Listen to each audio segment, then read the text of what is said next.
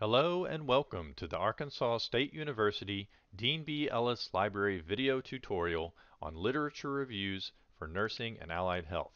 Today we're going to tackle how to use A-State Library resources to conduct a review of the literature for clinical research questions. And the first question you might have is, what is a literature review?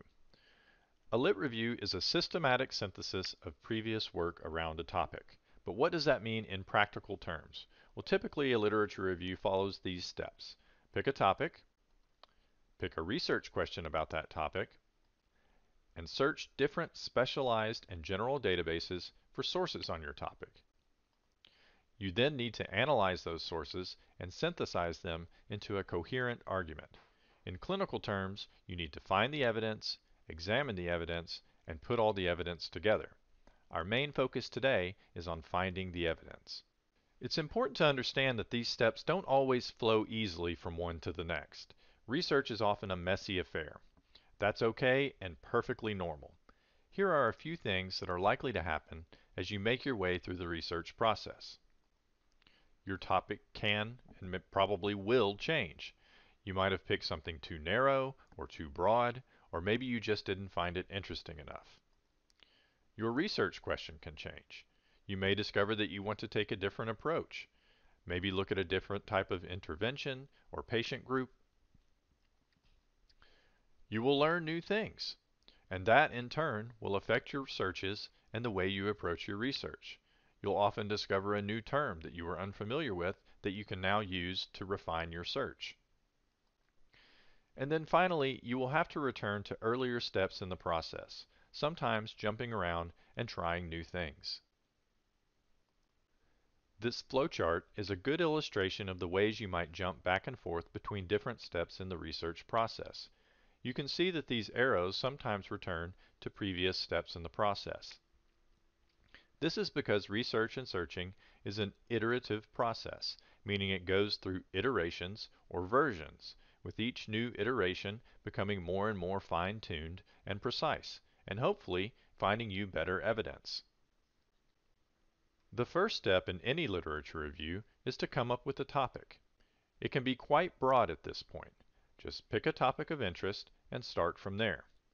What I like to do is conduct a few searches on my topic to get an idea of how I want to approach the topic and what kind of clinical question I want to ask. However, you might already have your topic narrowed down, in which case you'll still want to start searching the literature to find sources on your topic. The topic I've decided on is low back pain in pregnancy.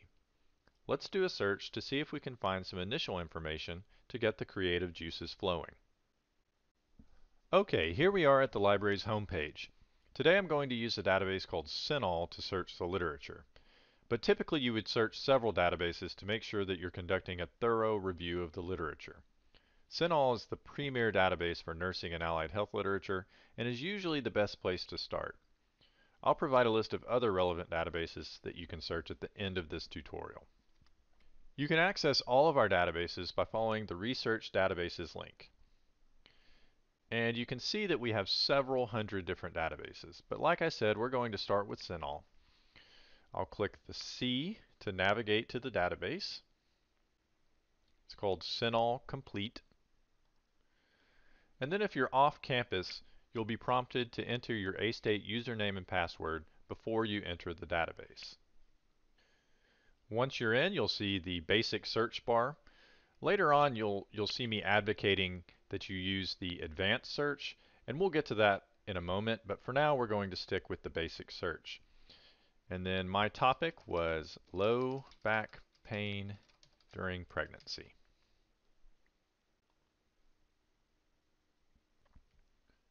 Alright, let's take a look at our results. The idea with this initial search is to get the lay of the land, that is, to see what kind of research has been done so that I can start thinking about the kind of question I want to ask about my topic. And for me, this typically means scrolling through and seeing what I can find. Of course, many times you already have something more specific in mind, and that's wonderful if you do. But for now, we're pretending that we only have a broad topic, and we're looking for ideas about that topic. So I see something about acupuncture, something about risk factors for low back pain, coping strategies, physical activity, and a whole lot more. So I already have some ideas about some potential interventions to help with low back pain. I can now look at some specific articles and maybe read their abstracts so that I get a better idea of what the study design and the methods that were used are. And from there, again, I can begin to think about what kind of research question I want to ask until I've formulated a plan of attack for my research. Okay, so imagine I've done this for a while and I think that I have fine-tuned my topic and I'm ready to ask a clinical research question. Now that I've done some initial searches and I think I have a research question, a common way for nurses to structure their literature reviews is to use the Pico method. And that means population or patient problem. So in my case, it's low back pain in pregnant women. Intervention. I've decided that I want to see what effect exercise can have on low back pain in pregnant women. A comparison. So that might be to another method, another intervention, or as I've chosen here, no treatment, so no exercise. And then the outcome, so PICO. In this case, to reduce or even eliminate that low back pain. And then T is for time. This isn't always a factor, so sometimes it's just PICO, PICO, but sometimes it is important. In our case, I would say it is. We're not really worried about relieving back pain after pregnancy is over, but rather during the pregnancy itself. So you see that Pico can help us structure our clinical question, and now we can go out and continue searching to further narrow our results and find more relevant results. Okay, back to searching. Okay, now we're back here at our initial set of results, and there are a number of search techniques that we can use to improve upon our results. But to take advantage of those, you really need to use the advanced search because that allows you to put together a longer, more sophisticated search and structure it so that it executes properly and you find and maximize your relevant results. So one thing I'll do is I'll look for exact phrases. So if I enclose a phrase in quotation marks, I will find those exact words right beside each other, which will in turn make my search more precise. I can also use the OR operator to expand my search and search for synonymous terms. So low back pain, you'll sometimes see it referenced as lower back pain. And previously we might have missed those. And then let's do pregnancy again. And in our case, exercise. So now we have 166 results. That's not bad. But we could, again, improve upon this a little bit. So we might also, maybe in the course of my search, I found out that there was something called lumbosacral pain, right? So we'll put that as well. I can also truncate search certain terms. So maybe I want the word pregnant as well as pregnancy. And in that case, I can append an asterisk so that it will find the variations on a particular word. This isn't just a throwaway trick. I use this in almost every search that I conduct. And we could probably also put something like physical activity, even though that's not a perfect synonym for exercise. It's close enough that I want to find literature that references physical activity as well as exercise. And so this should increase the number of results that we get. And now we're up to 190. We could continue to experiment with our search terms here so that we increase or decrease the number of results. We could add additional terms. One thing I might do is use the not operator to exclude the term labor, because I'm concerned with lower back pain during the pregnancy, but not the back pain that's specific to childbirth or labor, just for the purposes to illustrate this search. And what the not will do is exclude references to those particular terms. And it should reduce the number of results. And so we got rid of a few, about 17 results. So one thing I haven't done yet is set any kind of limits. And there are all sorts of limits that we can set.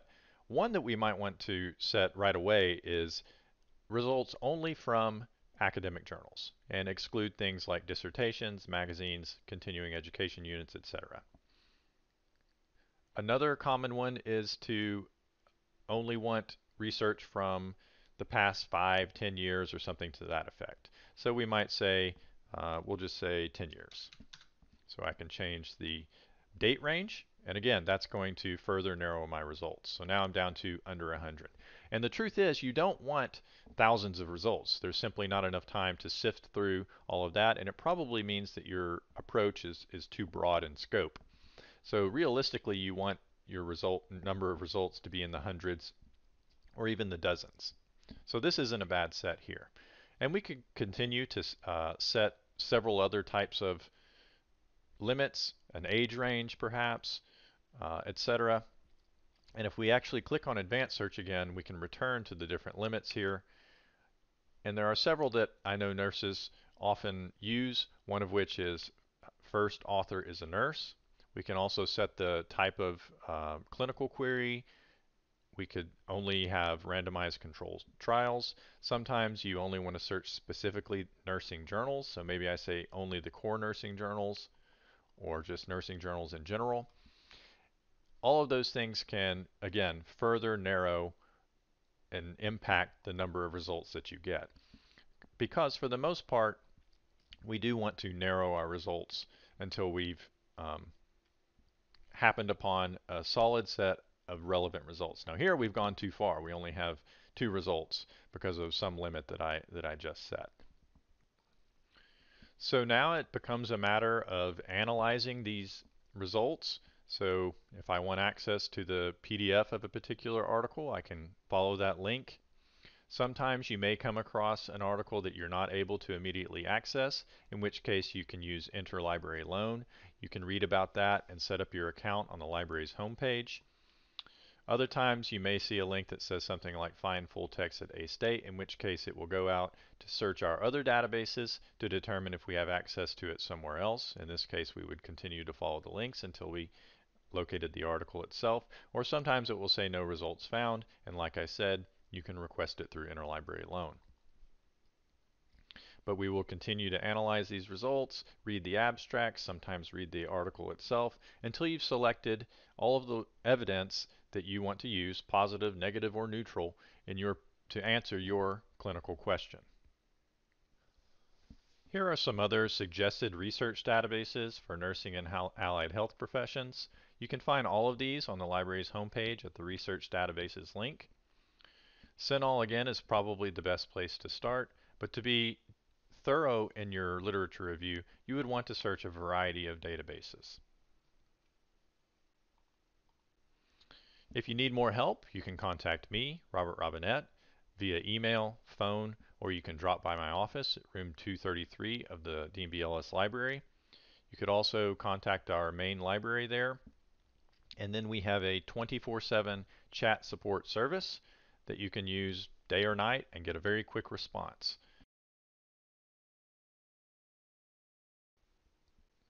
I hope you feel more confident conducting your own literature reviews now, but again, please don't hesitate to ask me for help.